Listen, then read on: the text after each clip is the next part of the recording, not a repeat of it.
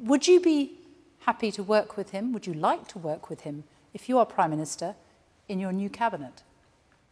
Having spent time with him this week on foreign affairs, I very, very much suspect that he would not want a future role in the government. I think he needs a well-earned break from what has been a very difficult few years. I mean, after all, he was seriously ill with COVID. I mean, we haven't even talked about that, and that was a terrible moment when we didn't know what was going to happen.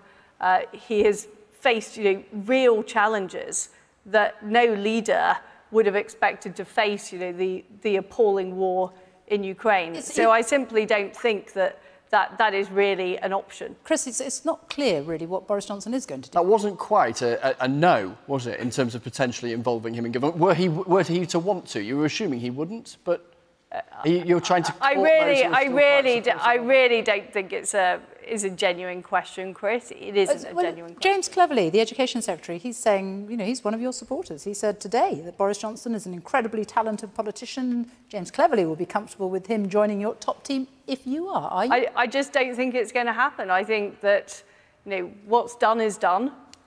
The party has made the decision. I've told you my views of that.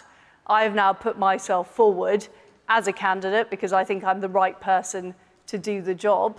And I don't believe that he would want further involvement. I give my 2 cents. I think the simple answer for me is no. I think we need to look forward at this point. That's why I want to be Prime Minister. I want to bring the change that this country needs. I think it's incumbent on whoever leads our party going forward to bring everyone back together, actually, and build a team that draws on all the talents and traditions of our fantastic party. You saw some of that in this leadership election. That would be my priority, is to try and unify things. But we've got to go on and deliver on the things that people care about. As Prime Minister, what marks would you give Boris Johnson out of 10, Ms Truss?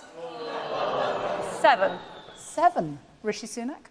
You know what? My views are clear. When he was great, and it got to a point where we need to move forward. And what does that mean? 5 out of 10? Well, actually, in delivering a solution to Brexit and winning an election, that's a 10 out of 10, right? You've got to give the guy credit for that. No one else could probably have done that.